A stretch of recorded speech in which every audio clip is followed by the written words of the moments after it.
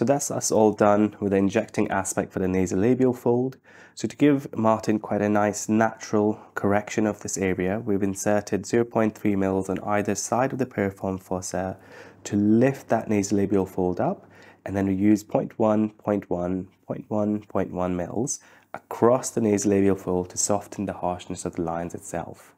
This then takes us on to the final step, which is just a massage and checkup of the area. So I'm just going to be using a little bit of Vaseline just to gently spread this across.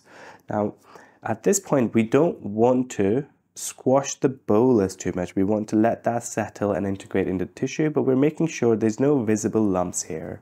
The next step really is, if I ask you just open your mouth up for me, is for me to just softly feel for any lumps, both in the inner mucosa and towards the skin for the nasolabial fold, which is all nice and smooth. So I'm quite happy with the placement of the fillers. It's all consistent and even, and there's no visible lumps that would be concerning to us. So this then concludes our treatment, and we will finish off by cleaning the skin again before reviewing with the patient.